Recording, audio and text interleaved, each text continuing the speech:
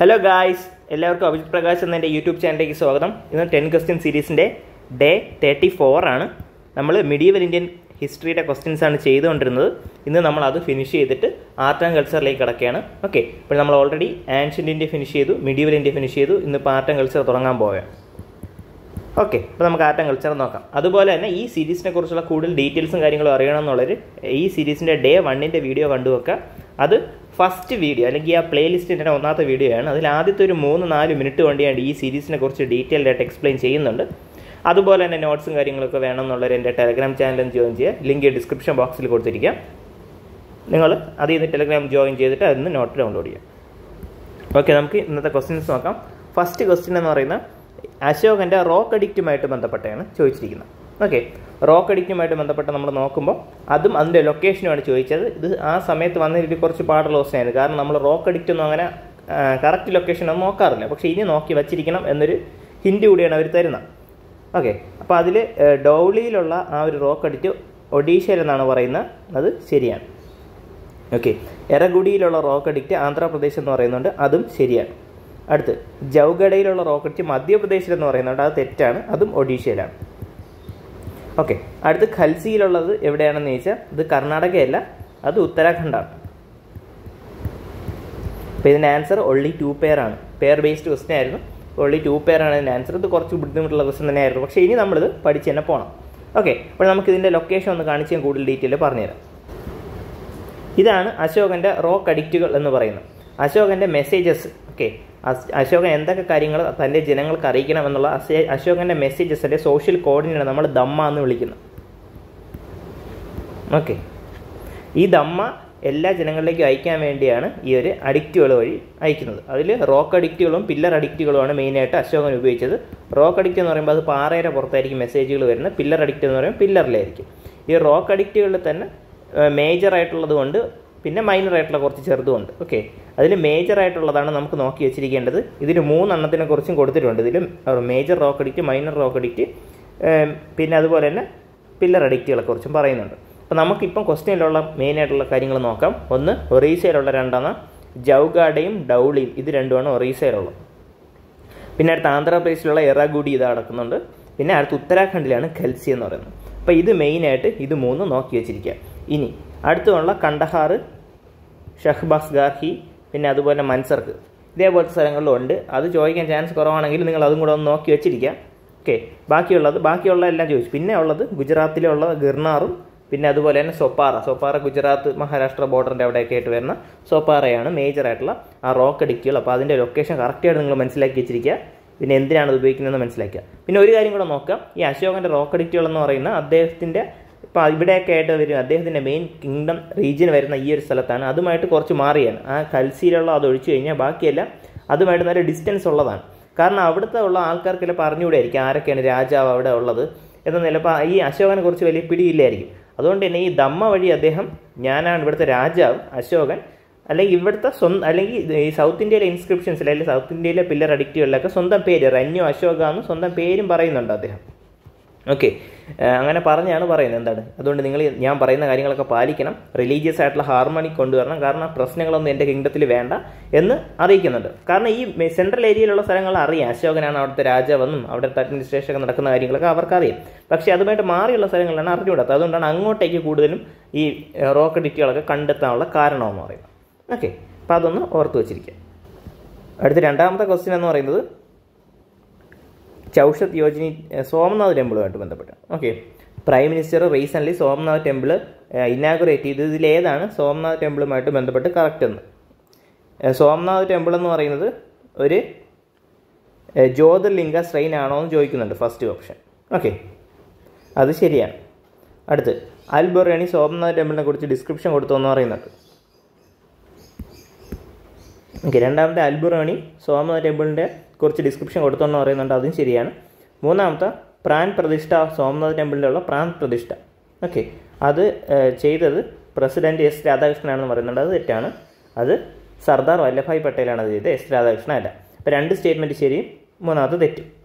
അപ്പോൾ ഇതിലേതാണ് 1 and 2 ആണ് കറക്റ്റ്. എ ആണ് ആൻസർ. അപ്പോൾ ഇതും കുറച്ച് പാടുള്ളതാണ്. ഇത് നമ്മൾ കറക്റ്റായിട്ട് ആദ്യത്തെ 2 സ്റ്റേറ്റ്മെൻറ്റ് അല്ല, ആദ്യത്തെ സ്റ്റേറ്റ്മെൻറ്റ് ചിലപ്പോൾ അറിയായിരിക്കും.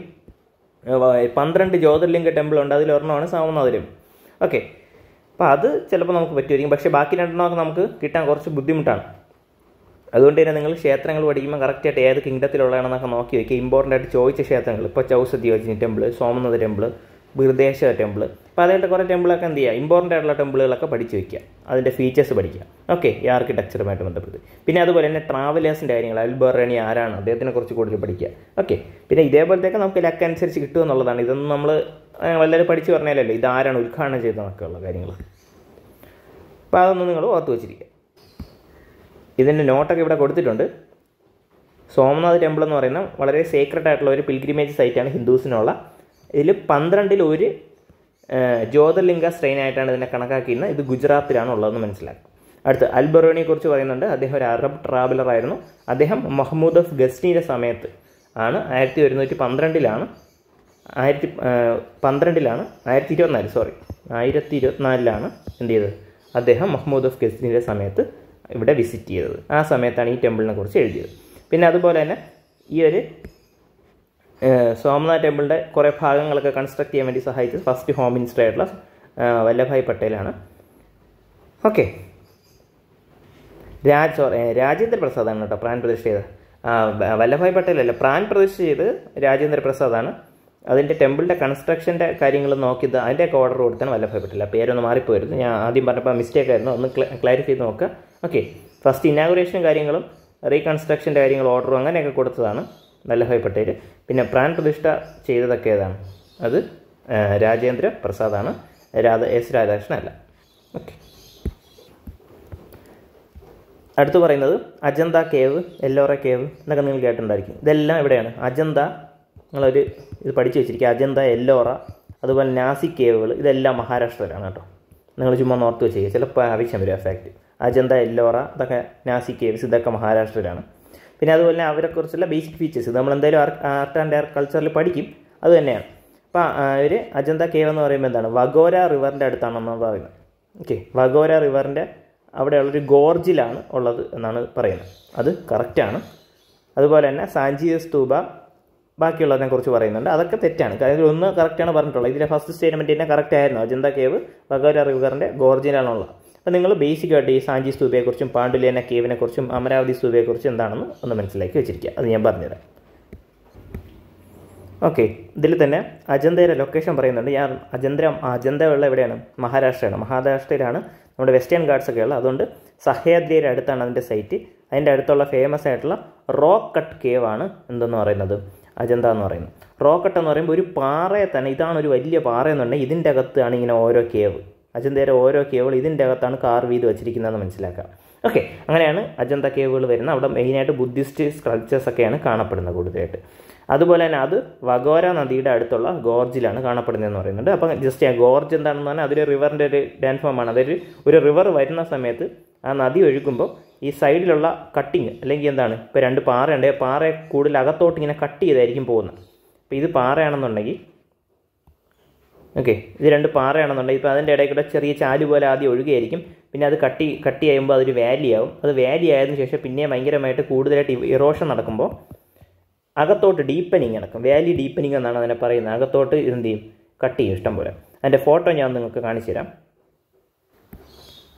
ഇതൊക്കെ ഒരു ഗോർജാണ്.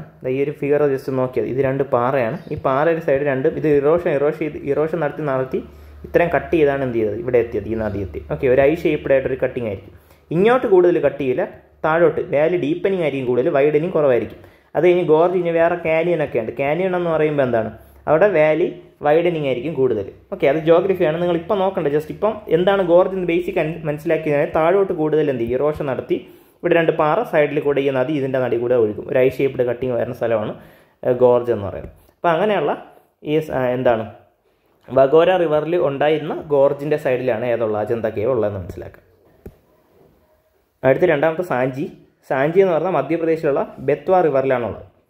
ഓക്കെ, മധ്യപ്രദേശിലുള്ള സാഞ്ചി സ്തൂപ അശോകനാണ് നിർമ്മിച്ചത്. 3rd സെഞ്ചുറി BC നിർമ്മിച്ച അശോകനാണ്. അതൊരു യുനെസ്കോ വേൾഡ് ഹെറിറ്റേജ് സൈറ്റ് ആണെന്ന് മനസ്സിലാക്കുക. അതിൽ ഞാൻ 3 കേവിനെ കുറിച്ചാണ് പറഞ്ഞത് നേരത്തെ. അജന്ത, എല്ലോറ, പിന്നെ ഏതാണ് നാസിക്. ഇത് 3 മഹാരാഷ്ട്രയിലെന്നാണ് ഞാൻ പറഞ്ഞത്. അപ്പോൾ നാസിക് കേവ്സിൻ്റെ വേറൊരു പേരാണ് പാണ്ഡുലേന കേവ്. അതും കൂടെ മനസ്സിലാക്കുക. അതെവിടെ ആയിരിക്കും? അപ്പോൾ എന്തായാലും മഹാരാഷ്ട്രയിലായിരിക്കും എന്നറിയാം. റിവർ എന്ന് പറഞ്ഞാൽ ഗോമയ റിവർ. ഗോമേ റിവറിലാണ്. അതുള്ളതെന്ന് മനസ്സിലായി.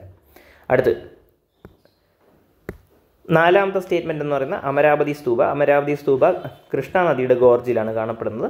അത് largest one in the state of Andhra Pradesh. ആന്ധ്രാപ്രദേശിലുള്ള ഏറ്റവും വലിയ ഗോർജാണെന്ന് പറയുന്നുണ്ട്. ഓക്കെ, ഇതിലേറ്റവും ഇമ്പോർട്ടൻ്റ് ആയിട്ട് ഇത്രയും നിങ്ങൾ ഈ ഒരു ഫാക്റ്റുകളൊന്ന് ഓർത്ത് വെച്ചിരിക്കുക. അതുപോലെ തന്നെ എന്താണ് നേരത്തെ ക്വസ്റ്റ്യൻ അജന്തയിൽ 2014 16 വന്നിട്ടുണ്ട്. ഇപ്പോൾ അതിൻ്റെ ഇമ്പോർട്ടൻസ് എന്നാണ് പറയുന്നത്. പ്രീവിയസ് ഒരു ക്വസ്റ്റ്യൻ നോക്കണതിൻ്റെ ഇമ്പോർട്ടൻസിനെ കുറിച്ചുകൂടെ പറയുന്നുണ്ട്. അപ്പോൾ ഇതിൻ്റെ answer A. 4ാമത്തെ with reference to the cultural history of India. Cultural history നോക്കുമ്പോൾ ഇതിൽ ഏതാണ് കറക്റ്റ് എന്നുള്ളത് 2 സ്റ്റേറ്റ്മെൻറ്റാണ് കൊടുത്തിട്ടുള്ളത്. ഓക്കെ, ഇതെന്ന് പറയുന്ന മുഗൾ ആർക്കിടെക്ചറുമായിട്ട് ബന്ധപ്പെട്ടാണ്. വൈറ്റ് മാർബിൾ, ബുലന്ദ് ദർവാസയും കൻഹ എന്ന് പറഞ്ഞ 2 ആർക്കിടെക്ചറൽ സ്ട്രക്ചർ ഫത്തേപൂർ സിക്രിയിലുള്ള സ്ട്രക്ചർ ഉണ്ടാക്കാൻ വേണ്ടി ഉപയോഗിച്ചിട്ടുണ്ട് എന്ന് പറയുന്നുണ്ട്. അതുപോലെ തന്നെ 2ാമത്തത് റെഡ് സ്റ്റോണും മാർബിളും എന്ത് ചെയ്തിട്ടുണ്ട്, ഈ ബാര, ഇമാം ബാരയും പിന്നെ റൂമി ദർവാസയും ലക്നൌവിൽ ഉണ്ടാക്കാൻ വേണ്ടി ഉപയോഗിച്ചിട്ടുണ്ടെന്നാണ് ക്വസ്റ്റ്യൻ. ഓക്കെ, മുഗൾ ആർക്കിടെക്ചറിൻ്റെ സമയത്ത് ഒരു ഗോൾഡൻ ഏജ് എന്ന് പറയാൻ പറ്റുന്ന സമയമാണ് നമുക്ക് അക്ബറിൻ്റെ സമയം എന്ന് പറയുന്നത്. ഓക്കെ, അക്ബർ ഇഷ്ടംപോലെ കൺസ്ട്രക്ഷൻസ് നടത്തിയിട്ടുണ്ട്. അതിൽ തന്നെ നമുക്ക് മാർബിളിൻ്റെ ഉപയോഗം ഭയങ്കരമായിട്ട് കൂടുതലായിട്ട് ഉണ്ടെന്ന് കാണാം. മാർബിൾ, പിന്നെ നമ്മൾ 2ാമത് ഉപയോഗിച്ച റെഡ് സാൻഡ്സ്റ്റോൺ അത് ഉപയോഗിച്ചിട്ടുണ്ട്. ഈ ക്വസ്റ്റ്യനിൽ അവർ ഉദ്ദേശിക്കുന്നതെന്ന് പറഞ്ഞാൽ കൺസ്ട്രക്ഷൻ ഏത് ഉപയോഗിച്ചിട്ടുണ്ടെന്നാണ് ചോദിച്ചത്. അതായത് ഈ ഒരു ഫത്തേപൂർ സിക്രിയിലുള്ള ബുലന്ദ് ദർവാസയിലൊക്കെ എന്ത് ചെയ്തു, വൈറ്റ് മാർബിൾ ഉപയോഗിച്ചിട്ടുണ്ട്. പക്ഷേ കൺസ്ട്രക്ഷന് കൂടുതൽ ഉപയോഗിച്ച റെഡ് സാൻഡ്സ്റ്റോൺ ആണ്. അതുകൊണ്ട് തന്നെ ഈ സ്റ്റേറ്റ്മെൻറ്റ് ഇവിടെ UPSCയിലെ ആൻസർ കീയിൽ തെറ്റെന്നാണ് കൊടുത്തിട്ടുള്ളത്. ഓക്കെ, UPSCയിലെ ആൻസർ കീയിൽ തെറ്റെന്നാണ് കൊടുത്തിട്ടുള്ള. പക്ഷേ ഉപയോഗിച്ചിട്ടുണ്ട് വൈറ്റ് മാർബിൾ. ഡെക്കറേഷന് വേണ്ടി എന്ത് ചെയ്തിട്ടുണ്ട്, വൈറ്റ് മാർബിൾ ഉപയോഗിച്ചിട്ടുണ്ട്. പക്ഷേ കൺസ്ട്രക്ഷന് വേണ്ടി ഉപയോഗിച്ചതാണ് റെഡ് സാൻഡ്സ്റ്റോൺ ആണ്. അപ്പോൾ കൺസ്ട്രക്ഷൻ്റെ ആ ഒരു പോയിന്റ് ഓഫ് വ്യൂ നോക്കുമ്പോൾ ഈ സ്റ്റേറ്റ്മെൻറ്റ് തെറ്റാണ്. അത് വളരെ ബുദ്ധിമുട്ടാണ് നമുക്ക് അവിടെ ഇരുന്ന് പറയാൻ വേണ്ടി. നമ്മൾ എപ്പോഴായാലും വൈറ്റ് മാർബിൾ ഉപയോഗിച്ചിട്ടുണ്ടെന്ന് വെച്ചാൽ അത് ഉപയോഗിച്ചിട്ടുണ്ടെന്നേ പറയുള്ളൂ. അതുകൊണ്ട് ആ സ്റ്റേറ്റ്മെൻറ്റ് കുറച്ച് കൺഫ്യൂസിംഗ് ആണ്. പക്ഷേ ആൻസർ കീയിൽ അത് തെറ്റായിട്ടാണ് കൊടുത്തിരുന്നത്.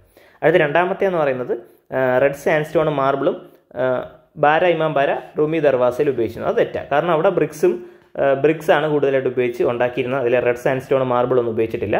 അപ്പോൾ ഇവിടുത്തെ ആൻസർ എന്ന് പറഞ്ഞാൽ നെയ്തർ 1 nor 2 ആണ്. അപ്പോൾ ആ ഒരു കാര്യം മനസ്സിലാക്കുക.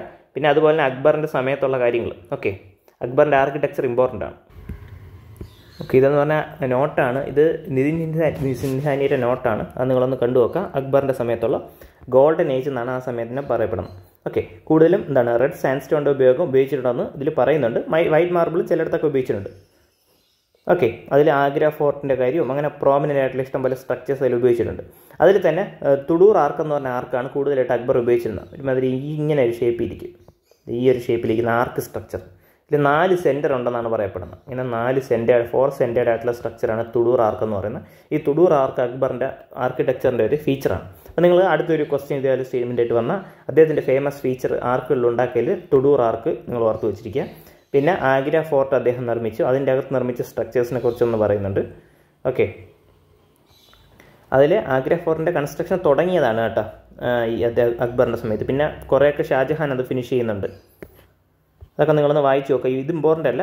പിന്നെ അതുപോലെ തന്നെ ഈ ഒരു മുഗൾ സ്ട്രക്ചറിൽ വേറൊരു ഫേമസ് ആയിട്ടുള്ള ഫീച്ചറാണ് ചാർബാഗ് സ്റ്റൈൽ എന്ന് പറയുന്നത്. ചാർബാഗ് സ്റ്റൈൽ എന്ന് പറയുമ്പോൾ ഇങ്ങനെ ഒരു സ്ക്വയർ പ്ലോട്ട് കാണും. ആ പ്ലോട്ടിനെ 4 വശമായിട്ട് ഇതിനെ ഡിവൈഡ് ചെയ്യും. ഓക്കെ, ഇനി മെയിൻ ആയിട്ടുള്ള ഈ സെൻറ്ററിലായിരിക്കും ആ ബിൽഡിംഗ് എവിടെയാണോ ആ ബിൽഡിംഗ് വരുന്നത്. പിന്നെ ഈ സ്ഥലത്ത് 4 സ്ഥലത്ത് ഗാർഡൻ ആയിരിക്കും. ഓക്കെ, 4 സ്ഥലത്തും ഗാർഡൻസ് ആയിരിക്കും. അപ്പോൾ അങ്ങനെ ഒരു സ്ട്രക്ചറാണ് ഇവരുടെ ഒരു മുഗളുടെ ഒരു ആർക്കിടെക്ചറിൻ്റെ ഒരു ചാർബാഗ് സ്റ്റൈൽ ഓഫ് ആർക്കിടെക്ചർ എന്ന് പറയും. അപ്പോൾ അതൊന്ന് മനസ്സിലാക്കുക, അത് ഇമ്പോർട്ടൻ്റ് ആണ്. പിന്നെ ഫത്തേപൂർ സിക്രി, അതാണ് നമ്മളെ ക്വസ്റ്റ്യനിലുണ്ടായിരുന്നത്. ഫത്തേപൂർ സിക്രിയാണ് അത് ഗുജറാത്ത് ഇന്ത്യയിൽ നിന്ന് കിങ്ഡംസ് ഒക്കെ പിടിച്ചെടുത്ത സമയത്ത് അതിൻ്റെ സന്തോഷം രേഖപ്പെടുത്താനാണ് അദ്ദേഹം അങ്ങനെ സിറ്റി തന്നെ ഉണ്ടാക്കി അക്ബർ ഫത്തേപൂർ സിക്രിയിൽ. ഓക്കെ, അതിൽ ഇമ്പോർട്ടൻ്റ് ആയിട്ടുള്ളൊരു സ്ട്രക്ചറാണ് ബുലന്ദ് ദർവാസ. ബുലന്ദ് ദർവാസയാണ് മെയിനായിട്ട് കേട്ടോ ആ ഒരു വിക്ടറി, ഗുജറാത്തിലെ വിക്ടറി ആഘോഷിക്കാൻ വേണ്ടി അദ്ദേഹം നിർമ്മിച്ചൊരു ഗേറ്റ് വേ. പിന്നെ അതുപോലെ സലീം ചിഷ്ടിയുടെ ടൂമ്പ്, അങ്ങനെ കുറേ കാര്യങ്ങൾ അതൊക്കെ നിങ്ങൾ വായിച്ചു നോക്കുക. ഇമ്പോർട്ടൻ്റ് ആയിട്ടുള്ള എല്ലാം പറയുന്നില്ല, ഇതൊക്കെ ബേസിക്സ് ആണ്. ഇതൊന്നും ഞാൻ പിന്നെ പറഞ്ഞിട്ട് കാര്യമില്ല. പിന്നെ ഇബാദത്ത് ഖാനെയൊക്കെ ഞാൻ ഓൾറെഡി പറഞ്ഞതാണ്. റിലീജിയസ് ആയിട്ടുള്ള കാര്യങ്ങൾ ഡിസ്കസ് ചെയ്യാൻ വേണ്ടിയുള്ള സ്ഥലമാണ് ഇബാദത്ത് ഖാന എന്നൊക്കെയുള്ള. ഓക്കെ, പിന്നെ അതുപോലെ തന്നെ നാസി കേവ്സ് എല്ലാം ഇതിലുണ്ട്, നിങ്ങൾ വായിച്ചു നോക്കുക. എല്ലാം ഇതിലുള്ള തന്നെ നമ്മൾ ഈ ഒരു ആർട്ട് ആൻഡ് കൾച്ചർ ബുക്ക് മര്യാദയ്ക്ക് പഠിച്ചുകൊണ്ട് പോയാൽ തന്നെ നമുക്ക് മിക്ക ക്വസ്റ്റ്യന് പ്രിലിംസ് കിട്ടും. 1-2 ഡൗട്ട് വരുന്ന സ്റ്റേറ്റ്മെൻറ്റ് ഒഴിച്ചാൽ ബാക്കിയൊക്കെ കിട്ടും. അടുത്ത ക്വസ്റ്റ്യൻ എന്ന് പറഞ്ഞാൽ പിന്നെയും അജന്തയും മഹാബലിപുരവും കൂടെ കണക്ട് ചെയ്തു. ഓക്കെ, അടുത്ത് ക്രൊണോളജി പഠിക്കേണ്ട ഇമ്പോർട്ടൻസ് നമുക്ക് ഈ ക്വസ്റ്റ്യനിൽ മനസ്സിലാവും. ക്രൊണോളജി ഇപ്പോഴേ ഈ അജന്ത കേവ് എന്ന് പറഞ്ഞാൽ ഒരു 5th തൊട്ട് 7th സെഞ്ചുറി വരെയാണ് എന്നുണ്ടെങ്കിൽ മഹാബലിപുരത്തിലെ കേവ്സ് ഒക്കെ പറഞ്ഞാൽ 7th to 9th century 8th century ആ സമയത്തൊക്കെയാണ്. ഓക്കെ, അപ്പോൾ ഇവർ രണ്ടും ഒരേ സമയത്തുള്ളവരല്ല.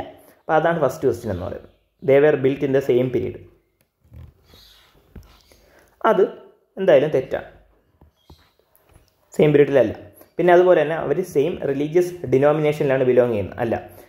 അജന്ത കേവ്സിൽ എന്ന് പറയുമ്പോൾ കൂടുതലായിട്ട് ബുദ്ധിസ്റ്റ് സ്ട്രക്ചേഴ്സാണ് നമുക്ക് കൂടുതലും കാണാൻ കഴിയുന്നത്.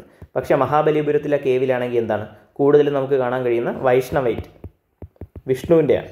ഓക്കെ, ആ ഒരു കാര്യം മനസ്സിലാക്കുക. പിന്നെ അതുപോലെ തന്നെ ഇത് ബുദ്ധിസ്റ്റ് മോങ്കുകളായിരിക്കും ഉണ്ടാക്കിയത്. മഹാബലിപുരത്തിലുള്ളത് അവിടെയുള്ള രാജാക്കന്മാരായിരിക്കും. ഓക്കെ, പിന്നെ ഇത് രണ്ടും റോക്കറ്റാണെന്ന് പറയുന്നുണ്ട്. അത് ശരിയാണ്, രണ്ട് റോക്കറ്റാണ്. പാറ തുരന്നാണ് എന്ത് ചെയ്യുന്ന ആ ഒരു രണ്ട് സ്ട്രക്ചേഴ്സ് ഉണ്ടാക്കുന്നത്. ഇപ്പം അജന്തയിലുള്ളതിലും മഹാബലിപുരത്തിലുള്ളതിലും. ഒരു സ്റ്റേറ്റ്മെൻറ്റ് 3 മാത്രമാണ് കറക്റ്റ്, ബി ആണ് ആൻസർ. അടുത്ത ക്വസ്റ്റ്യൻ നോക്കാം. അടുത്ത ക്വസ്റ്റ്യൻ പിന്നെയും അജന്ത കേവിനെ പറയുന്നുണ്ട്. അജന്ത കേവിൻ്റെ അവിടെ ബുദ്ധൻ്റെ ഒരു മഹാപരിനിർവാണ സമയത്ത് നടക്കുന്ന ഒരു എന്തോന്ന് ഇമേജ് കൊടുത്തിട്ടുണ്ടെന്ന് പറയുന്നുണ്ട്. അതിൻ്റെ കൂടെ തന്നെ ന്യൂമറസ് ആയിട്ടുള്ള സെലസ്റ്റിയൽ മ്യൂസീഷ്യൻസും കുറേ പേര് കരയുന്ന ഫിഗറും പിന്നെ അദ്ദേഹത്തിൻ്റെ ഫോളോവേഴ്സിനെ കുറിച്ചൊക്കെ പറയുന്നുണ്ട്. അത് ശരിയാണ്, കാരണം അജന്ത കേവ്സിൽ കൂടുതൽ ബുദ്ധിസ്റ്റ് പെയിൻറ്റിംഗ് ആണ്.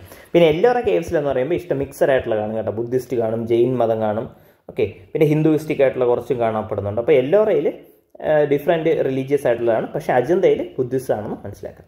പിന്നെ അടുത്ത് മൗണ്ട് അബുവിൻ്റെ അവിടെ huge image of Varaha, Vishnu എല്ലാം കാണപ്പെടുന്നു, അല്ലെങ്കിൽ ഗോഡസ് എർത്ത് ഇതൊക്കെ കാണപ്പെടുന്നു എന്ന് പറയുന്നുണ്ട്. ഇത് തെറ്റാണ്. മൗണ്ട് അബു എന്ന് പറഞ്ഞാൽ രാജസ്ഥാനിലാണ്, അവിടെ അങ്ങനെയൊന്നും കാണപ്പെടുന്നില്ല.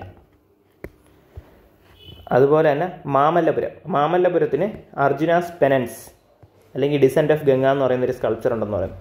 അത് ശരിയാണ്, മാമല്ലപുരത്ത് അത് കാണുന്നുണ്ട്. ഓക്കെ, അപ്പോൾ ഇത് രണ്ട് പഠിക്കുക. അപ്പോൾ ഇതിൻ്റെ ഓപ്ഷൻ എന്ന് പറഞ്ഞാൽ 1 and 3 ആണ്. അപ്പോൾ നിങ്ങൾ അജന്ത കേവ്സിൽ തന്നെ ഫേമസ് ആയിട്ടുള്ള സ്കൾപ്ചറുകളുടെ പേരും കൂടെ പഠിക്കണം എന്നൊരു ചെറിയൊരു ഹിൻ്റാണ് ഇവിടെ തരുന്നത്. ഫേമസ് ആയിട്ടുള്ള 1-2 ഓർത്ത് വെച്ചിരിക്കുക, കാരണം അത് ചോദിച്ചതാണ് കണ്ടോ. പിന്നെ വേണമെങ്കിൽ ഗസ് ചെയ്യാം, കാരണം ബുദ്ധൻ്റെ സ്ട്രക്ചേഴ്സ് ഉള്ളതുകൊണ്ട് അജന്തയിൽ എന്തായാലും ഇത് കാണുമായിരിക്കുമെന്ന് പറഞ്ഞൊരു വൈൽഡ് ഗസ് അടിക്കാം. കാരണം ഒരു മാർക്കിൻ്റെ കാര്യമായതുകൊണ്ട് നമുക്ക് വേണമെങ്കിൽ അടിക്കാം, പക്ഷേ എന്നാലും കുഴപ്പമില്ല. പക്ഷേ ഇതും കൂടെ അറിഞ്ഞിരിക്കണം. മൂന്നാമത്തെ സ്റ്റേറ്റ്മെൻറ്റ്, മാമല്ലപുരത്ത് ഇങ്ങനെ ഒരു സ്ട്രക്ചർ ഉണ്ടെന്നുള്ളത്. അപ്പോൾ 1, 3 ഇതിൻ്റെ ആൻസർ. അടുത്ത് ഇബാദത്ത് ഖാന. ഞാൻ നേരത്തെ പറഞ്ഞ ഇബാദത്ത് ഖാനയുടെ കാര്യം പറയുന്നുണ്ട്. അതെന്തിനാണ്? അത് ഒരു ഹാളാണ്. അക്ബർ റിലീജിയസ് ആയിട്ടുള്ള ഡിസ്കഷൻസ് നടത്താൻ വേണ്ടി ഉപയോഗിച്ച ഹാളാണെന്ന് ഫത്തേപൂർ സിക്രിയിലുള്ള ഹാളാണ് ഇബാദത്ത് ഖാന എന്ന് പറയുന്നത്. ഓക്കെ, അത് അദ്ദേഹത്തിൻ്റെ ആ ഒരു ബുദ്ധിസ്റ്റ് എന്ന് ഈ ഒരു അക്ബറിൻ്റെ ആർക്കിടെക്ചർ സ്റ്റൈലിൻ്റെ ഒരു മാർവലാണ് ഇബാദത്ത് ഖാന എന്ന് പറയുന്നത്. അടുത്ത് ഇന്ത്യയിൽ തന്നെ റോക്കറ്റ് ആർക്കിടെക്ചറിൻ്റെ ചരിത്രം നോക്കുകയാണെങ്കിൽ ബാക്കിയുള്ള സ്റ്റേറ്റ്മെൻറ്റ്സിനെ കുറിച്ച് ചോദിച്ചിട്ടുണ്ട്. ഒന്നെന്ന് പറയുന്നത് എന്താണ്? ബദാമിയാണോ ഓൾഡസ്റ്റ് സർവൈവിങ് കേവ്സ് എന്ന് പറയുന്നുണ്ട്. തെറ്റാണ്, ബാരബാര കേവ്സ്. രണ്ടാമത്തെ സ്റ്റേറ്റ്മെൻറ്റിൽ പറയുന്ന ഈ ഒരു ബാരബാര റോക്കറ്റ് കേവാണ് ഏറ്റവും ഓൾഡസ്റ്റ് ആയിട്ടുള്ള അശോകൻ്റെ സമയത്തുള്ള കേവ്സ് ആണത്. അത് നിങ്ങൾ മറക്കാതെ വിളിച്ച് വെച്ചിരിക്കുക. അജീവികാസിന് വേണ്ടി ഉണ്ടാക്കിയതാണത്. അത് ശരിയാണ്, പക്ഷേ മൗര്യ രാജാവ് ചന്ദ്രഗുപ്ത മൗര്യനല്ല ഉണ്ടാക്കിയത്, അശോകനാണ് ഉണ്ടാക്കിയത്. ഓക്കെ, ബിന്ദുസാരയ്ക്ക് വേണ്ടി അശോകൻ ഉണ്ടാക്കിയതാണ് ഏത്? ബാരബാര കേവ്. പിന്നെ അതുപോലെ തന്നെ എല്ലോറയിൽ ഡിഫറെൻറ്റ് റിലീജിയൻസ് ഉണ്ടെന്ന് പറയുന്നു. ഞാൻ ഓൾറെഡി ഇത് പറഞ്ഞ സ്റ്റേറ്റ്മെൻറ്റാണ്, അത് ശരിയാണ്. അജന്തയിൽ ബുദ്ധിസ്റ്റ് സ്കൾപ്ചേഴ്സാണുള്ള, എല്ലോറയിൽ ഡിഫറെൻറ്റ് ഫെയ്ത്തിലുള്ളത് ഉണ്ട്. പിന്നെ ബദാമി എന്ന് പറയുന്ന ചാലൂക്യ രാജാക്കന്മാരുണ്ട്, ചാലൂക്യാസ് ഓഫ് ബദാമി. അവരുടെയാണ് ഈ ഒരു ബദാമിയിലുള്ള റോക്കറ്റ് സ്ട്രക്ചേഴ്സ്. അത് കുറച്ചുകൂടെ ഒരു 7th 8th century ഒക്കെ AD പഴക്കമുണ്ട്. അപ്പോൾ അത് ഓൾഡസ്റ്റ് അല്ല. ബാരബാര റോക്കറ്റ് കേവ്സ് ആണ് ഓൾഡസ്റ്റ്. ഓക്കെ, അപ്പോൾ അതിൻ്റെ ആൻസർ ഏതായാലും 1 തെറ്റാണ്, 2 തെറ്റാണ്, 3 മാത്രമാണ് ശരി. അപ്പോൾ സി ആണ് ആൻസർ. അടുത്ത് 9ാമത്തെ ക്വസ്റ്റ്യൻ എന്ന് പറഞ്ഞാൽ ചൗഷത് യോജിനി ടെമ്പിളിനെ കുറിച്ച് പറയുന്നുണ്ട്. ചൗഷത് യോജിനി ടെമ്പിൾ ഒരു സർക്കുലർ ടെമ്പിളാണ്, ശരിയാണ്. അത് കച്ച് കപത ഡൈനാസ്റ്റി, അതെ, കച്ച് കപതയിലുള്ള ദേവപാല എന്ന് പറഞ്ഞൊരു റൂളറാണ് ചൗഷത് യോജിനി ടെമ്പിൾ നിർമ്മിക്കുന്നത്. അതൊന്ന് പഠിച്ചു വെച്ചിരിക്കുക. പിന്നെ it is the only circular temple built in India. അവിടെയാണ് ഇവിടുത്തെ ക്യാച്ച്. കാരണം എപ്പോഴും എക്സ്ട്രീം സ്റ്റേറ്റ്മെൻറ്റുകൾ തരുമ്പോൾ നിങ്ങൾ സൂക്ഷിക്കുക. നിങ്ങൾ ആലോചിച്ച് നോക്കുക, എത്രത്തോളം ക്ഷേത്രങ്ങൾ ഇന്ത്യയെ കംപ്ലീറ്റ് ആയിട്ട് നിർമ്മിച്ചിട്ടുള്ളത്. അവിടെ ഒരു റൗണ്ടിലുള്ള ക്ഷേത്രം മാത്രമേ കാണുള്ളൂ, ബാക്കി ഒരു ക്ഷേത്രം റൗണ്ടില്ലെന്നൊരു ഡൗട്ട് തോന്നും. അത് തന്നെയാണ് ഇവിടുത്തെ ക്യാച്ച്. ഈ സ്റ്റേറ്റ്മെൻറ്റ് തെറ്റെന്ന് കണ്ടുപിടിക്കുക എന്നാൽ നമുക്ക് ആൻസറിലേക്ക് എത്താം. അടുത്ത 3ാമത്തെ എന്താണ്? It is men to promote the Vaishnava cult promote ചെയ്യാൻ വേണ്ടി ഉപയോഗിക്കുന്നു എന്ന് പറയുന്നുണ്ട്. ഓക്കെ, അതും തെറ്റാണ്. വൈഷ്ണവ കൾട്ടല്ല അവിടെ വരുന്ന. പിന്നെ അതുപോലെ തന്നെ 4ാമത്തെ എന്താണ്? നമ്മുടെ പാർലമെൻറ്റ് ബിൽഡിംഗ് ഡിസൈൻ ചെയ്യുന്ന ആ ഒരു ഡിസൈൻ ഉണ്ട്, സർക്കുലർ ഡിസൈൻ, ഇപ്പോഴത്തെ പാർലമെൻറ്റിൻ്റെ, അത് ഈ ഒരു ചൗഷത് യോജിനി ടെമ്പിളുമായിട്ട് ബന്ധപ്പെട്ടാണ്. അതുകൊണ്ട് 1 and 4 ആണ് ഇതിൻ്റെ ആൻസർ. ഇതാണ് ചൗഷത് യോജിനി ടെമ്പിൾ, റൗണ്ടായിട്ട് ഇങ്ങനെ നടക്കും. ഇതിൻ്റെ ഡിസൈനിലാണ് പാർലമെൻറ്റ് നിർമ്മിച്ചത്. അപ്പോൾ ഇവിടെ കൊടുത്തിട്ടുണ്ട് ഓരോ സ്റ്റേറ്റ്മെൻറ്റുകൾ. 64 യോഗിനികളെയാണ് അവിടെ കൂടുതലായിട്ടും എന്ത് ചെയ്യുന്നത്, ശ്രേണിയിൽ വയ്ക്കുന്നത്. അതിൽ തന്നെ ശിവലിംഗമൊക്കെ വെച്ചിട്ടുണ്ട് ചിലയിടത്ത്. അപ്പോൾ ശിവനാണ് അവിടെ, വിഷ്ണുവല്ല. പിന്നെ അതുപോലെ തന്നെ ആ ഒരു പാർലമെൻറ്റിൻ്റെ ഡിസൈനിനെ കുറിച്ചും പറയുന്നുണ്ട്. പിന്നെ കച്ചപ്പക്കഥ കിങ് ആയിട്ടുള്ള കിങ് ദേവപാല, ആ ഡൈനാസ്റ്റിയുടെ പേര്, ഫണ്ണി ആയിട്ടുള്ള ഡൈനാസ്റ്റിയുടെ പേര്, അതൊന്ന് പഠിച്ചു വെച്ചിരിക്കുക. ഓക്കെ. പിന്നെ പറഞ്ഞാൽ ഇതിൽ ഫൈൻ ആർട്സിൻ്റെ NCERT വായിക്കുന്നതിൻ്റെ ഇമ്പോർട്ടൻസിനെ കുറിച്ച് പോലെ ഈ ആൻസർ കീഴിൽ കൊടുത്തിട്ടുണ്ട് കേട്ടോ. ഫൈൻ ആർട്സിൻ്റെ NCERT നിങ്ങൾ ആ പഠിക്കുന്ന സമയത്ത് ആദ്യം ഫൈൻ ആർട്സ് വായിച്ചു തരാൻ നിങ്ങൾക്ക് മനസ്സിലാവില്ല. ആർട്ട് ആൻഡ് കൾച്ചർ ആദ്യമായിട്ട് പഠിക്കുന്നവരാണെങ്കിൽ. അപ്പോൾ എൻ്റെ ഒരു അഡ്വൈസ് എന്ന് പറഞ്ഞാൽ നിങ്ങൾ ആദ്യം ഒരു വീഡിയോ എല്ലാം കണ്ട് മനസ്സിലാക്കുക. സൈനിൽ നഗോരെ സാറിൻ്റെ ആൻഷ്യൻ്റ് മിഡീവലും കാണാനാണ് ഞാൻ നിങ്ങൾക്ക് ആദ്യം പറഞ്ഞത്, ഹിന്ദി മനസ്സിലാവുന്നവർക്ക്. നിങ്ങൾ ആ സീരീസ് തന്നെ കണ്ടാൽ മതി. അതിൻ്റെ തന്നെ സാറ് കുറേ കാര്യങ്ങൾ എന്ത് ചെയ്യും പറയും ഹിന്ദിയിൽ. അതിൻ്റെ ഓരോ ഡൈനാസ്റ്റി നോക്കുന്ന സമയത്ത് അവരുടെ ആർക്കിടെക്ചറിനെ കുറിച്ചും കൂടെ കുറച്ച് കാര്യങ്ങൾ സാറ് നോക്കും. അപ്പോൾ തന്നെ നമുക്കൊരു ചെറിയ പിക്ചർ കിട്ടും എങ്ങനെയാണ് ആർക്കിടെക്ചർ ഇരിക്കുന്നതെന്നുള്ളത്. എന്നിട്ട് എന്ത് ചെയ്യുക, നിങ്ങൾ ആ ഒരു നിതിൻ സിൻഹാനി എന്ന് വായിച്ചു നോക്കുക. എന്നിട്ട് NCERTയിലേക്ക് പോകുക. കാരണം NCERT ഡയറക്റ്റായിട്ട് വായിക്കുന്നത് അത് കുറച്ച് പാടുള്ള NCERT ആണ്. ഫൈൻ ആർട്സിൻ്റെ NCERT കുറച്ച് ബുദ്ധിമുട്ടാണ് വായിച്ച് മനസ്സിലാക്കാൻ. ആദ്യം അത് വായിച്ചതിന് ശേഷം നിങ്ങൾ ഇതിൽ പോകുക. കാരണം ഫൈൻ ആർട്സിൻ്റെ NCERTയിൽ ആ ഒന്നാമത്തെ പാഠം ആർക്കിടെക്ചർ എന്ന് പറയുന്ന പാഠം വളരെ വൃത്തിയായിട്ട് കൊടുത്തിട്ടുണ്ട്. വളരെ വൃത്തിയായിട്ടും വളരെ ഡീറ്റെയിൽ ആയിട്ടും കൊടുത്തിട്ടുണ്ട്. നിതിൻ സിൻഹാനിയിൽ പോലും ഇത്ര നന്നായിട്ട് കൊടുത്തിട്ടില്ല. പക്ഷേ ബാക്കി പാഠങ്ങൾക്ക് നിങ്ങൾ നിതിൻ സിൻഹാനിയെ മാത്രം നോക്കിയാൽ മതി. ഒന്നാമത്തെ പാഠം മാത്രം കിട്ടാൻ ഫസ്റ്റ് ബുക്ക് ഫൈൻ ആർട്സിൻ്റെ NCERT നിങ്ങളൊന്ന് വായിക്കുക. ഓക്കെ, അത് അവസാനം കുറച്ച് കഴിഞ്ഞ് വായിച്ചാൽ മതി. ആദ്യമേ ചാടിക്കാതെ വായിക്കേണ്ട. നിതിൻ സിൻഹാനിയെ നോക്കി കഴിഞ്ഞതിന് ശേഷം അടുത്ത് വായിച്ചാൽ. ഓക്കെ, അടുത്ത ലാസ്റ്റ് ക്വസ്റ്റ്യൻ. അടുത്തുള്ള നഗര ദ്രാവിഡ വെസര സ്റ്റൈലിനെ കുറിച്ച് പറയുന്നുണ്ട്. ഇത് മൂന്നും എന്താണെന്നുള്ളത്. ഓക്കെ, ഇത് മൂന്നെണ്ണം എന്ന് പറഞ്ഞാൽ ഇന്ത്യയുടെ മെയിനായിട്ടുള്ള ടെമ്പിൾ ആർക്കിടെക്ചറിൻ്റെ സ്റ്റൈലുകളാണ് നഗര ദ്രാവിഡ വെസര സ്റ്റൈല്. നിങ്ങളിത് കറക്റ്റായിട്ട് അവർ ഇതിൽ കൊടുത്തിട്ടുണ്ട്, ഏത് നിതിൻ സിൻഹാനിയിൽ.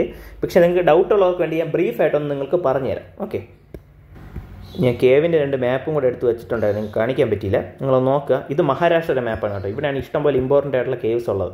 അതിൽ തന്നെ അജന്ത കേവ്സ് ഇവിടെയാണ്. പിന്നെ അതുപോലെ തന്നെ എല്ലോറ ഇവിടെ കിടക്കുന്നുണ്ട്, നാസിക് ഇവിടെ കിടക്കുന്നുണ്ട്. പിന്നെ എലിഫൻ്റ കേവ്സും കൂടെ പഠിച്ച് വെച്ചിരിക്കുക. ഇത് ഇവിടെയാണ്. ഈ 4 കേവ് ഇവിടെ ഒന്ന് നോക്കി വെച്ചിരിക്കുക. ഓക്കെ, പിന്നെ അതുപോലെ തന്നെ സാരനാഥ് ഇവിടെ കിടക്കുന്നുണ്ട്. പിന്നെ അതുപോലെ ബാരബാര കേവിൻ്റെ കാര്യമാണ് ഞാൻ ഓൾറെഡി പറഞ്ഞത്. അത് ആര്, ബിന്ദുസാരയ്ക്ക് വേണ്ടി അശോകനാണ് നിർമ്മിച്ചത്. എന്നിട്ട് അജീവിക സെക്റ്റിനാണ് കൊടുക്കുന്നത്. അജീവിക സെക്റ്റ് ഞാൻ പറഞ്ഞില്ലേ. അജീവിക സെക്റ്റ് എന്ന് പറയുമ്പോൾ ബുദ്ധിസം ജൈനിസം വന്നതുപോലെ തന്നെ വന്നൊരു മതമാണ് അജീവിക എന്ന് പറയുന്നത്. കാരണം ഞാൻ പറഞ്ഞു, ഹിന്ദു മതത്തിൽ ഇഷ്ടംപോലെ സാക്രിഫൈസുകൾ വന്നത് കാരണം ഇഷ്ടംപോലെ പുതിയ മതങ്ങൾ രൂപപ്പെട്ടതാണ് ബുദ്ധിസവും ജൈനിസവും. അതേപോലെ അതിൻ്റെ കൂടെ വന്നൊരു മതമാണ് അജീവിക എന്ന് പറയുന്നത്. ഓക്കെ, അജീവിക സെക്റ്റിന് വേണ്ടിയാണ് നിർമ്മിച്ചത്. പിന്നെ അതുപോലെ കാൻഹേരി കാർല കേവ്സ്, അത് മഹാരാഷ്ട്രയിലുള്ള. പിന്നെ അടുത്ത ആന്ധ്രാപ്രദേശിലുള്ള നാഗാർജുന അമരാവതി കേവ്സ്, അതൊക്കെ നിങ്ങൾ ഇവിടെ ഒന്ന് നോക്കി വെച്ചിരിക്കുക. മധ്യപ്രദേശിലെ സാഞ്ചി സ്തൂപ. ഓക്കെ, ഇത് പിന്നെ ഞാൻ നേരത്തെ അക്ബറിൻ്റെ തുഡൂർ ആർക്ക് സ്ട്രക്ചർ കാണിക്കാൻ വേണ്ടി, ഇതാണ് തുഡൂർ സ്ട്രക്ചർ. ഓക്കെ, അതൊന്ന് നിങ്ങൾ നോക്കാൻ വേണ്ടി ഒന്ന് എടുത്ത് വെച്ചെന്നാണ്. ഈ ഒരു ഫിഗർ നോക്കാം. ഇതാണ് 4 സ്റ്റൈല്. ഇന്ത്യയിലെ ടെമ്പിൾ ആർക്കിടെക്ചറൽ സ്റ്റൈൽ 3 മെയിനായിട്ട് വരുന്നത്. ഒന്ന് നഗര, അത് നോർത്ത് ഇന്ത്യയിലാണ് കൂടുതൽ ഫോളോ ചെയ്യുന്നത്, നഗര സ്റ്റൈല്. പിന്നെ അത് ദ്രാവിഡ, സൗത്ത് ഇന്ത്യയിലുള്ളതാണ് ദ്രാവിഡ സ്റ്റൈല്. അത് ഇതിൻ്റെ 2 north India south India മിക്സാണ് വെസര style എന്ന് പറയുന്നത്. ഓക്കെ, ആ ഒരു കാര്യം നിങ്ങൾ മനസ്സിലാക്കുക. പിന്നെ ടെമ്പിൾ ആർക്കിടെക്ചർ പഠിക്കുമ്പോൾ അതിൻ്റെ ബേസിക് സ്ട്രക്ചേഴ്സ് നിങ്ങളൊന്ന് പഠിച്ചു വെച്ചിരിക്കുക. നിങ്ങൾ മാർവൽ സിനിമകളൊക്കെ കാണുന്ന ഒരാളാണെന്നുണ്ടെങ്കിൽ നിങ്ങൾ ഡോക്ടർ സ്ട്രേഞ്ച് എന്ന് പറഞ്ഞ സിനിമ ഉണ്ട്, ഡോക്ടർ സ്ട്രേഞ്ച്. അതിൽ സാങ്ക്ടം സാങ്ക്ടോറം എന്ന് പറയുന്ന ഒരു ബിൽഡിങ്ങിനെ കുറിച്ച് പറയുന്നുണ്ട്. കാരണം അവിടെയാണ് അദ്ദേഹം താമസിക്കുന്നതായിട്ടൊക്കെ ബന്ധപ്പെടുത്തി. ഓക്കെ, അപ്പോൾ അത് പഠിച്ചവർക്കൊരു റെഫറൻസ് പറയാൻ പറ്റും. കാരണം സാങ്ക്ടം സാങ്ക്ടോറം എന്ന് പറയുന്നതാണ് ഒരു ക്ഷേത്രത്തിൻ്റെ ഏറ്റവും സെൻട്രൽ പോർഷൻ, അവിടുത്തെ ഡൈറ്റി ഇരിക്കുന്ന പോർഷൻ, അല്ലെങ്കിൽ ദൈവം ഇരിക്കുന്ന പോർഷനാണ് സാങ്ക്ടം സാങ്ക്ടോറം അഥവാ ഗർഭഗൃഹ എന്ന് പറയും. ഓക്കെ, ഗർഭഗൃഹ എന്ന് പറയുന്നത് ഇത് ഈ ഒരു പോർഷനാണ്. ഇവിടെ ആയിരിക്കും ഡൈറ്റി ഇരിക്കുന്നത്. ഇതിലാണ് ഇത്. ഓക്കെ, ഗർഭഗൃഹ. അപ്പോൾ ഗർഭഗൃഹ എല്ലാത്തിലും കോമൺ ആയിട്ട് കാണുന്ന ഒരു ഫീച്ചറാണ്, അത് പഠിക്കുക. പിന്നെ അടുത്തുള്ളതെന്ന് പറഞ്ഞാൽ മണ്ഡപം. ഈ ഗർഭഗൃഹ കഴിഞ്ഞുള്ള അടുത്ത പോർഷൻസ് എല്ലാം മണ്ഡപമായിട്ട്, ഇതാണ് മണ്ഡപം, ഇത്രയാണ് മണ്ഡപം, ഇത്രയാണ് മണ്ഡപം. മണ്ഡപം എന്ന് പറയുമ്പോൾ അടുത്ത് ബാക്കിയുള്ള ആൾക്കാർക്ക് ഇരിക്കാൻ വേണ്ടിയിട്ടുള്ള സ്ഥലമാണ് മണ്ഡപം എന്ന് പറയുന്നത്. പിന്നെ അത് വിജയനഗര എംപയറിൽ വെച്ച് കല്യാണങ്ങളൊക്കെ ഈ മണ്ഡപത്തിൽ നടക്കാൻ തുടങ്ങിയപ്പോഴാണ് നമുക്ക് കല്യാണ മണ്ഡപം എന്നൊരു പേരൊക്കെ അവിടെ വന്നത്. ഓക്കെ, കല്യാണ മണ്ഡപം. അപ്പോൾ അതാണ് മണ്ഡപവും കാണും. മണ്ഡപത്തിൽ തന്നെ പല കാറ്റഗറീസ് ഉണ്ട്. മണ്ഡപം, അർത്ഥമണ്ഡപം, അന്തരാൾ എന്നൊക്കെ ഇതിനെയൊക്കെ 3ആയിട്ട് അങ്ങ് ഡിവൈഡ് ചെയ്യുക നഗര സ്റ്റൈൽ. അതൊക്കെ അതിൻ്റെ അകത്ത് വരുന്ന ഡിവിഷൻസാണ്. പിന്നെ അതുപോലെ തന്നെ ഈ ഒരു ഗർഭഗൃഹം എന്ന് പറയുമ്പോൾ ഇതിൻ്റെ അകത്തുള്ള ഈ ഡേറ്റ് ഇരിക്കുന്ന സ്ഥലത്തിനെയാണ് പറയുന്നത്. അതിൻ്റെ മുകളിലുള്ള സ്ഥലത്തിനെ ശിഖര എന്ന് പറയും. നോർത്ത് ഇന്ത്യയിൽ നഗര സ്റ്റൈലിൽ ശിഖര എന്ന് പറയും. പിന്നെ അതുപോലെ വെസരയിലും പിന്നെ അതുപോലെ തന്നെ സൗത്ത് ഇന്ത്യയിലൊക്കെ ഉള്ള ഇതിനെ വിമാന എന്നാണ് വിളിക്കുന്നത്. വിമാന എന്നാണ് ഇതിനെ പറയുന്നത്. പിന്നെ അതുപോലെ നോർത്ത് ഇന്ത്യയിൽ ഈ പോർഷനെ പറയുന്നത് ശിഖര എന്നൊക്കെയാണ്. അപ്പോൾ ആ ഒരു കാര്യങ്ങൾ നിങ്ങൾ ബേസിക്കായിട്ട് മനസ്സിലാക്കുക. പിന്നെ വേറൊരു മെയിൻ വ്യത്യാസം എന്ന് പറഞ്ഞാൽ സൗത്ത് ഇന്ത്യയിലെ സ്ട്രക്ചേഴ്സിൽ ഗോപുരമുണ്ട്. അതായത് നമ്മൾ ക്ഷേത്രത്തിൻ്റെ അകത്ത് പോകുമ്പോൾ ഒരു വലിയൊരു ഗേറ്റ് വേ ഉണ്ട്, അതിനെ ഗോപുരം എന്നാണ് വിളിക്കുന്നത്. പക്ഷേ അത് നോർത്ത് ഇന്ത്യയിൽ കാണാനില്ല. വെസറയിലും വലുതായിട്ട് കാണാനില്ല. പക്ഷേ സൗത്ത് ഇന്ത്യയിൽ സ്പെസിഫിക് ആയിട്ട് കണ്ടുവരുന്നതാണ് ഗോപുരം എന്ന് പറയുന്നത്. ഓക്കെ, അപ്പോൾ ആ ഒരു കാര്യം കൂടെ നിങ്ങളിവിടെ ഒന്ന് മനസ്സിലാക്കി വെച്ചിരിക്കുക. ഫേമസ് ആയിട്ടുള്ള ആ ഒരു ബേസിക് ഡിഫറൻസുകൾ നിങ്ങൾ അറിഞ്ഞിരിക്കാൻ വേണ്ടി. അത് എല്ലായിടത്തും പറയുന്നില്ല, ബുക്കിലായാലും പോലും നല്ല കറക്റ്റായിട്ട് ആ ഒരു ഡിഫറൻസ് കാണിക്കുന്നില്ല. അതുകൊണ്ടാണ് ഞാൻ ജസ്റ്റ് ഒന്ന് എടുത്ത് പറഞ്ഞത്. ഇത്രയും നിങ്ങളൊന്ന് മനസ്സിലാക്കി വെച്ചിരിക്കും. ഓക്കെ, അപ്പോൾ ഇത്രയേ ഉള്ളൂ ഈ വീഡിയോ. ഇപ്പോൾ ഈ വീഡിയോ ഇഷ്ടമെങ്കിൽ നിങ്ങൾ ഷുവറായിട്ട് ലൈക്ക് ചെയ്യുക, ഷെയർ ചെയ്യാൻ മറക്കാതെ ചാനൽ സബ്സ്ക്രൈബും ചെയ്യാം. താങ്ക്